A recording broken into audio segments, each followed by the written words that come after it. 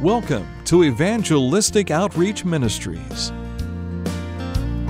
The fields are white, already to harvest.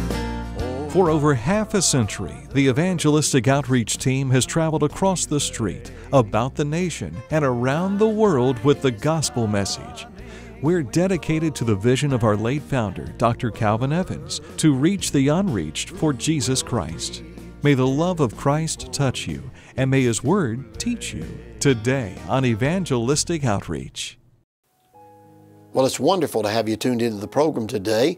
We have some singing in store for you that I believe will bless your heart, and it's great to be able to come together and worship as we praise God for all of His blessings on us. Let's look to the Lord in prayer. Father, I thank You for this wonderful, wonderful opportunity today to come together with friends all around the world to be able to worship You in spirit and in truth.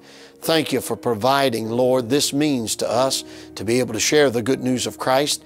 I pray that as the message goes out today, that if there's those that their heart is touched by the power of the Holy Spirit, that this will be the time that they'll understand You're there to help them. You are the one that rescues us. When we look to You and call out to You, You're there to help us in our time of need. Bless the singing today, I pray now. And Lord, again, honor us with Your sweet presence and the power of the Holy Ghost. In Jesus' name I pray. Amen. Someday I'll stand in a wonderful place that's filled with love and marvelous grace, where the cross laid down and the victory won. I'll thank my Lord for what He has done. I'll thank my Lord for bearing my sorrow.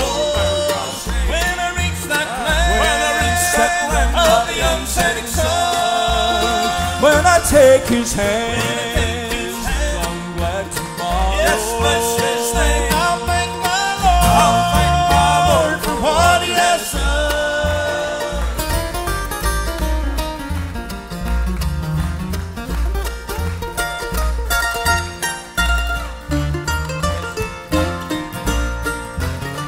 It was for me in the garden He prayed, and it was for me the ransom was paid. When eternity I have only begun, now I'll thank my Lord for what He has done. I'll thank my Lord for bearing my sorrow. When I reach that land of the unsetting sun, when I take His hand, I'm glad tomorrow. Yes, bless His name. I'll thank my Lord for what He has done.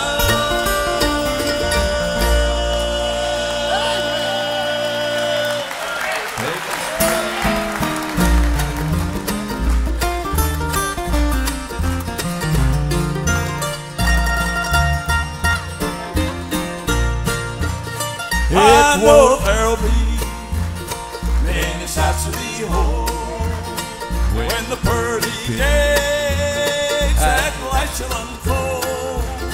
But the first must look on the crucified one. I'll thank my Lord for what He has done.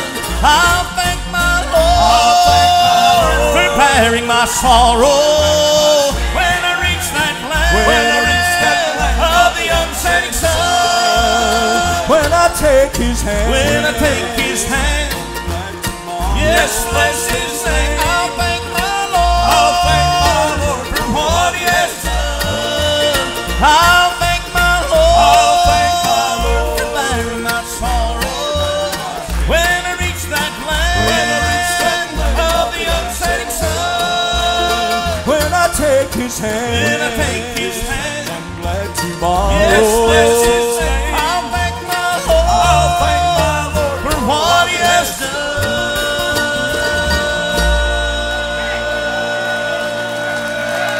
Yes. It was for me in the the garden he prayed, and it was for me. The ransom was paid when eternity I'll have only begun. And I thank my Lord for what he has done. I'll thank my Lord for bearing my sorrow when I reach that land of the unsetting sun. When I take his hand, I'm glad tomorrow. Just bless his name. I'll thank my Lord for what he has done.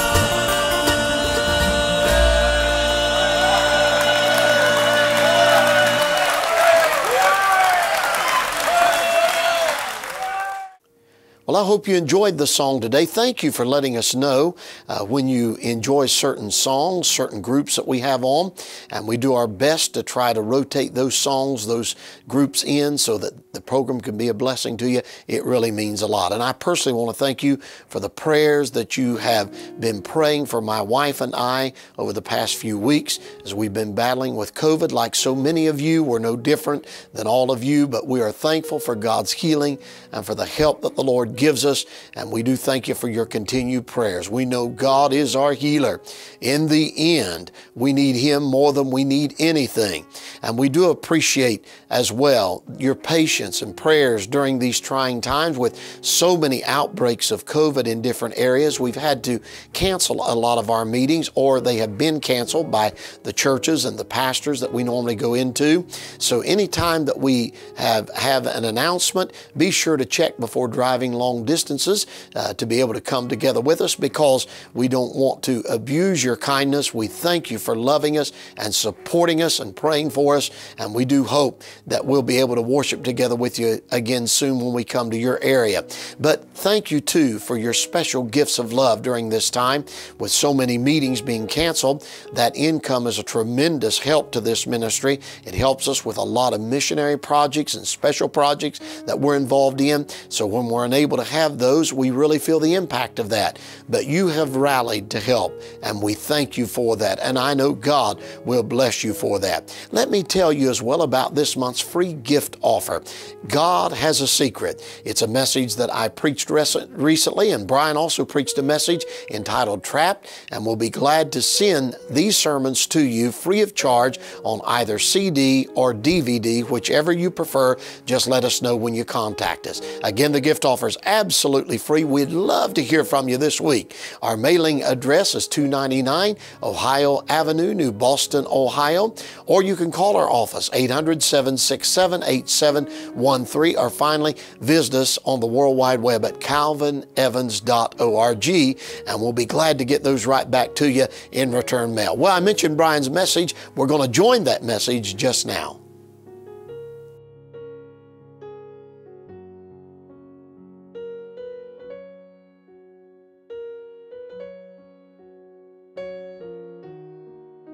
Psalm 107, I'm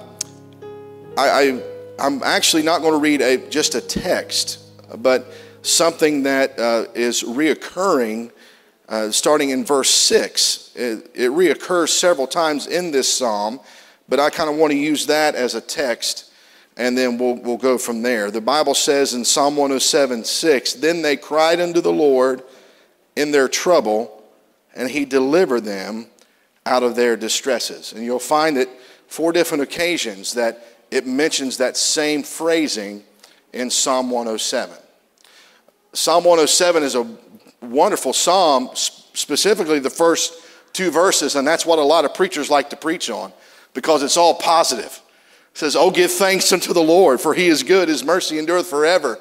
And here's one of their favorites, "Let the redeemed of the Lord say so, whom He hath redeemed from the hand of the enemy." And they like to stop right there, because that's good stuff right there, isn't it? And that shows you who this psalm is written to. It's written to the redeemed. And so he says, "Let the redeemed of the Lord say so." Thank you. I was waiting for some Bible readers there. Yeah, let the redeemed of the Lord say so. So he tells us that we should speak up whenever we think about how good God has been to us. And when you think about how good he's been and all the blessings that he's bestowed on you, friend, if you don't even know the Lord as your Savior tonight, he has still been good to you. He has sure been good to you, but only those of us that are redeemed from the hand of the enemy can surely praise God like he rightfully deserves, because we know what it means to be free. We know what it means to be enslaved in bondage when he came by, and because of his precious blood, we're not redeemed, the Bible says, with silver or gold, but we're redeemed with the precious blood of Jesus Christ. Hallelujah. So he says, say so. Say something about it when you think about being redeemed from the hand of the enemy. As a lot of you know, I won't go into a lot of detail because it's, you really don't care about my past life, but you all know I don't like dogs very much. Can we just say that? It's not that I don't like them, it's just I'm scared of them. And when I was really tiny, I got jumped on one. It was actually Nolan Dave Richards' dog. And when we lived on Little Egypt, and a big Irish setter jumped on me, and I've been kind of scared of him ever since. Now, I will say this. I'm getting a lot better. We've got a dog now, and she's a little over a year old. Her name's Maggie, and we love her. She still thinks she's a puppy, although she weighs about 60 pounds. And so she's a pretty good dog. You know why? Because I don't mess with her. And so it's my family's dog. But anyway, she loves to jump. She loves to, which is, I'm getting used to that. I'm doing a lot better. I promise you that. But it's so funny because every time I come home, we have her out on the porch, and we've got just this little gate, this little barrier that we use, and we put it on the openings of the porch. And she can look over that. You know what? She could jump over it, but she thinks she's trapped. She don't know within herself that at any point in time, she could jump over that with no problem whatsoever. In fact, we don't even have it locked, because she thinks once we put those barriers up, she thinks she's trapped and she can't get out. I wonder how many of you tonight feel like you're trapped by the enemy.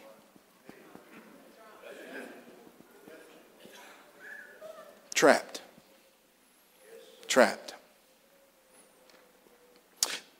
The rest of this psalm goes into detail about people that were trapped. He says, I want you to give thanks for the Lord. His mercy endureth forever, and he's redeemed us, so let the redeemed of the Lord say so. But then he goes into specific detail about what he did for people that were trapped. 4 different kinds of people in this psalm I want you to notice tonight, and how they were trapped, and how God was able to deliver them. Verses 4 through 8 tells us people that were trapped because of direction. They were looking for direction, and they felt trapped. I don't know if you've ever in your life felt as though you were suffocating because you didn't know which way to go. Verse 4 says they wandered in the wilderness in a solitary way. They found no city to dwell in. Hungry and thirsty, their soul fainted in them. Then they cried unto the Lord in their trouble, and he delivered them out of their distress. He said there was a group of people that he's talking about that was wandering around. They weren't wandering around with some great forest or in some great place where they could find refreshment. No, it was even worse than that. They were wandering around. They were lost, but they were wandering around lost in a deserted place. They were in solitary confinement, so to speak, out in the wide open because they were without direction. They did not know which way to go. And I don't know if you've ever been that way in your spiritual life tonight, but I have been there looking for direction, looking for a place to go, wondering, Lord, what do you want me to do? Where do you want me to go? Lord, I'm willing to go, but where do you want me to go? And I'm telling you what, sometimes we feel as though we are trapped because we don't know which direction the Lord wants for us. Sometimes we feel the trapped because the directions are this way. Maybe it's a direction we don't want to go, or maybe it's a direction we hadn't thought about, or maybe we're just waiting on answers and we haven't got them, and we're sitting there waiting on God. And maybe you've never felt that way before, but waiting on God, sometimes you feel trapped. Before service tonight, Pastor, myself, and some other preachers in my family, we went over to my mom and dad's. And my sister felt led to bring his pastors of the churches they attend and go anoint him. My dad hasn't been feeling well the last couple of weeks, and he continues to get worse. And we just don't know. Dad feels trapped because he don't know the answers. And Dad, you all know him, he's always had the answers. Even if they were wrong, he still had answers. And so he feels trapped. He said, I'm in the hands of God. I'm in his will. He said, I've never been worried about resting in the arms of Jesus, but I want answers. And you may have been there in your life before. You may have been looking for direction, especially young people tonight. In your life, you're looking for direction. You're looking for places to go, and you wonder, Lord, what am I going to do with my life? What career am I going to go into? What college am I going to go into? What relationships am I going to go into? And if you don't know the answers, if you don't know which way to go, my friend, you'll feel trapped. And don't ever think that the world can point you in the right direction. Because the world will always steer you the wrong way. This is a funny illustration, but it'll paint the picture of my point. A few years ago, whenever GPS systems were first coming out, TomTom, remember TomTom? Had a little square, I had a TomTom. I was so proud of that thing. Me and Cal Ray and Bob, we were headed down to Pikeville, Kentucky. Remember that, Bob? And so I was like, you know what? I know where we're going. Paintsville's where we was going. Paintsville. And I said, I'm just going to plug this GPS in. I'm going to plug the address in there of the church. And it's going to lead us right to it. I know where it's at. But it'd just be cool to follow the directions and see which way it takes us. So we put in the fastest way. And the destination, 2 hours or so to where we were going. So we left Bob's house. We picked him up, headed on down. Reading, writing, Route 23, right? So we was heading down 23. Bob was going back through all of his memories about the family down there. There's where they're buried. There's where this one's buried. I'm kidding, Bob. No, anyway, we was having a good old time. And the GPS told me to go this way. So I went that way. Kyrie says, boy, this don't look right. And I was like, you know what? It don't either. He said, but maybe they've got something, these newfangled technology. They may take us around another way I never thought about. And finally, we're arriving closer and closer. We don't see a church. And all of a sudden it says, you have arrived at your destination. And it was somebody's house. It was a driveway in Van Wert, Kentucky. Nowhere near Paintsville, Kentucky. Thank God we left plenty early, and we made a backtrack, got to the church and said, hey, we tried this awesome TomTom, and it led us the wrong direction. And the pastor said, oh yeah, that's our treasurer's address. So you went to our treasurer's home.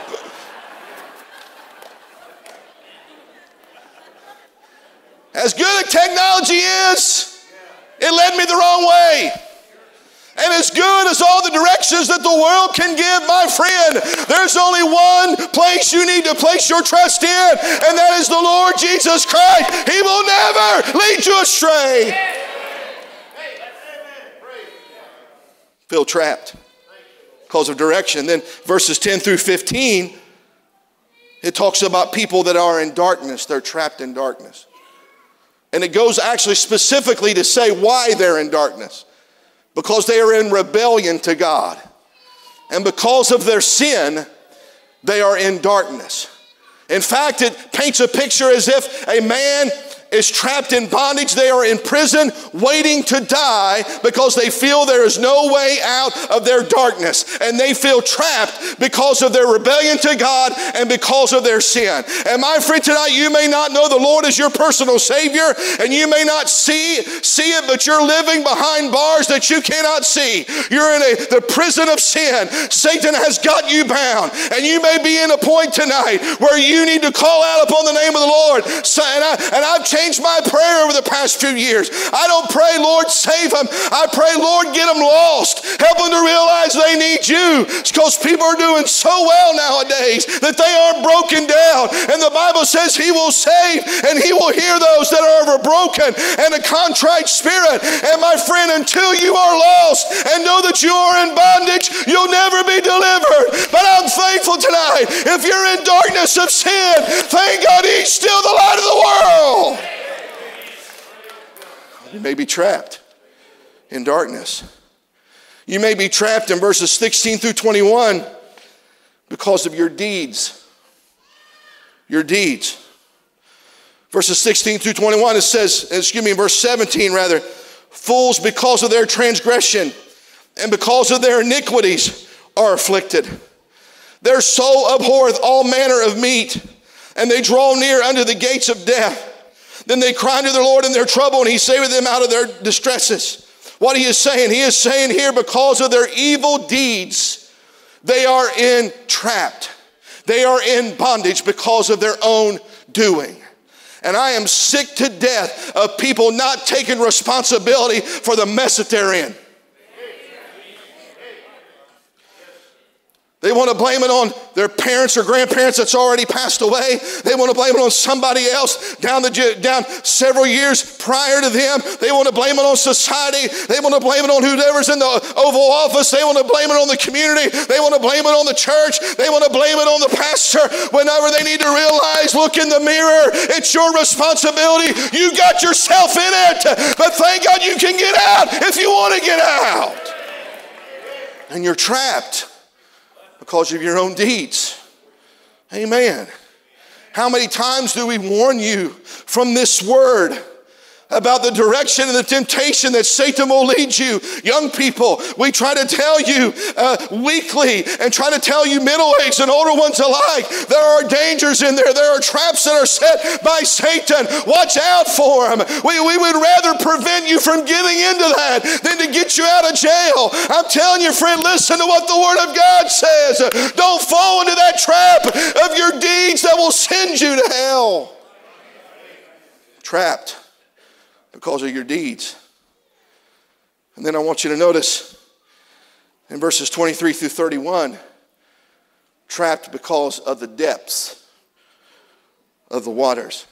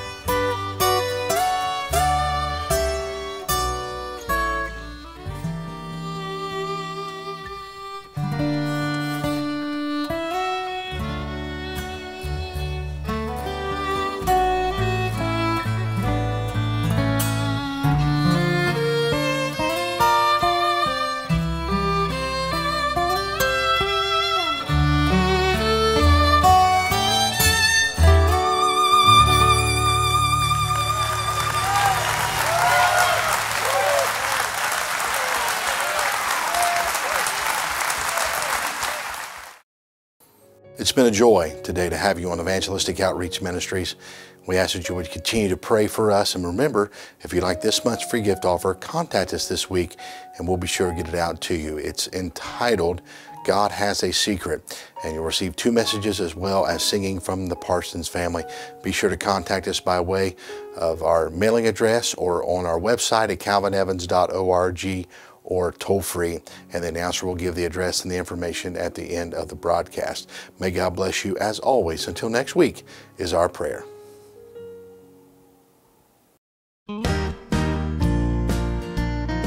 Thank you for joining us today on Evangelistic Outreach Ministries. The fields are white, already to harvest. For more information about this ministry, contact us at Evangelistic Outreach Ministries, 299 Ohio Avenue, New Boston, Ohio, 45662, or toll free at 800-767-8713. You can also visit us online at calvinevans.org.